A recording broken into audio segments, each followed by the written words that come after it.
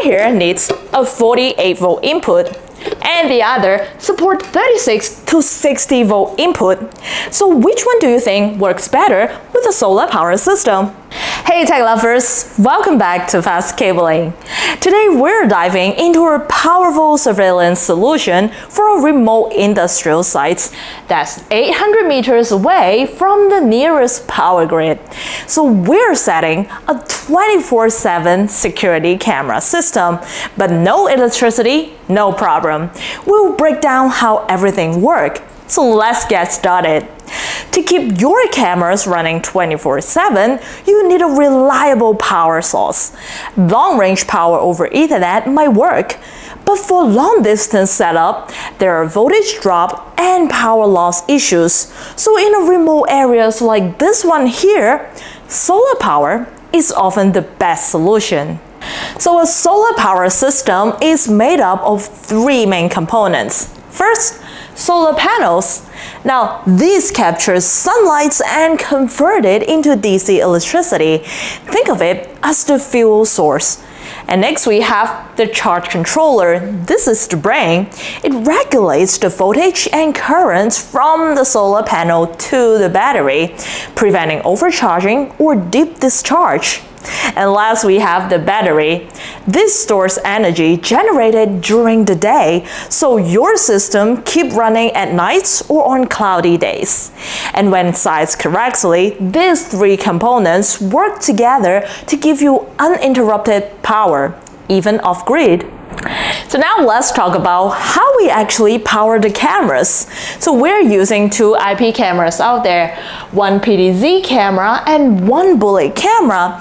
So we need a way to connect them and supply both power and data. And that's where Power over Ethernet comes in. It lets us send data and power through one single Ethernet cable, making things simpler and cleaner. So we're using a Power over Ethernet switch. But here's the catch, because not all switches are built the same. So now let's take a look at these two Power over Ethernet switches. So on the outside they look exactly the same, but one here needs a 48-volt input and the other support 36 to 60 volt input. So which one do you think works better with a solar power system? Now if you pick the 36 to 60 volt one, you're absolutely right. Why? Because solar power system often operates in a variable voltage ranges. So a switch that accepts a wider input range, 36 to 60 volt, is far more flexible and stable, especially when battery voltage fluctuates between charging and discharging. So next, let me show you how to connect everything together. So first we need to connect our solar panels to our charge controller. So we have positive and negative, and it's pretty easy to distinguish them. So this to here, you can hear the click sound, and connect the other cable. So now the solar panels are connected to the charge controller. Next we need to connect our batteries to the charge controller as well. So also we have positive and negative. It's pretty easy. And last, the power output, we are going to connect it to our PoE switch here. Now this is an 8-port L2 plus managed outdoor PoE switch with 36 to 60 volt solar input. Now this switch is designed specifically for outdoor solar power application. It supports 8 Power over Ethernet ports except a wide 36 to 60 volt input. Also, IP rated waterproof housing. This is L2 managed, meaning you can get VLAN, QoS, and monitoring features. It's tough, reliable, and made for exactly this kind of deployment. So without saying, I'm going to connect our short patch cord to get the power to the PTZ camera and our bullet camera. So okay, we've got the power. Now, how do we send the camera's footage back to our control room 800 meters away. So we decided to use fiber optic cable. You can see the fiber optic cable is linked from here back to our control room. We're going to talk about the advantage of fiber optic cable later. And now let's connect the cable to our switch here. Now, in order to connect the fiber optic cable, we will need this. This is an SFP transceiver. This module converts the optical signal back to electrical so the switch can process them. Now let's plug it into the SFP slot. This switch has 2 SFP slots, and we're using this 2-string pre-made fiber optic cable. Let's use string A, plug it into the SFP transceiver, and boom, our data is transforming from the fiber optic cable to the control room. And here's why we use fiber optic cable. First, long distance capable, unlike Ethernet cables, which maxes out at 100 meters. And second, immune to EMI, electromagnetic interference, and that's critical in industrial zones. And third, high bandwidth, perfect for high-res camera streams. So we're running the 2-string fiber optic cable from the remote power over Ethernet switch back to our control room. So now we are going to use the 2-string fiber optic cable to connect to our 8+8 switch.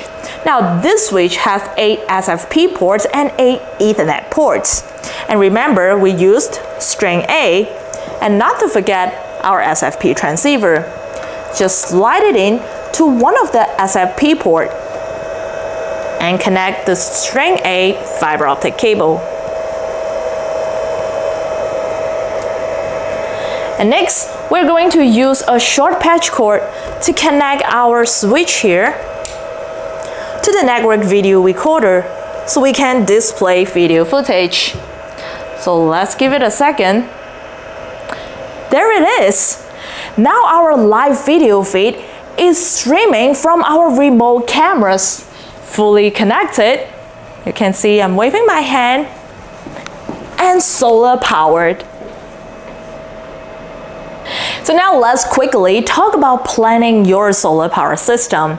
So there's a lot to consider: voltage, power draw, location, and how many days of backup time you need. But now, tools like ChatGPT can help with that. Let me show you.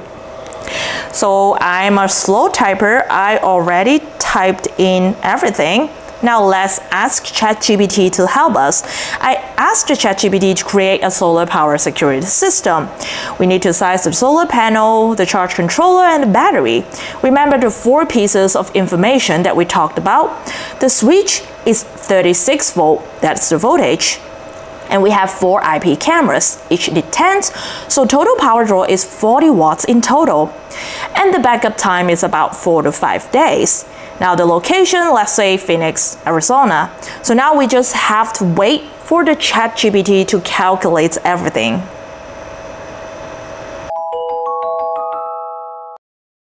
So now let's see what comes up. Now, it already sized everything. It defined the load and also the battery bank for 4 to 5 days. The solar rate recommend the solar panel that we need and also the angle. The charge controller and everything. So see, ChatGPT is fast, smart, and super helpful. And now before we close, here's another long-distance solution: composite fiber optic cable. Now it combines fiber optic cables for data and copper for power in a single jacket. Now this lets you send both power and data over the same cable. Perfect if you don't want to build a solar power system. Well, it's not for every case, but it's a powerful solution depending on your site. So there you have it, a full off-grid surveillance setup, powered by the sun, connected by fiber, and built for the real world. Now, if you got any questions, feel free to drop them in the comment section below, and please don't forget to like, subscribe, and hit the bell icon. We've got more smart tech videos coming your way. Thank you very much for watching, and stay secure.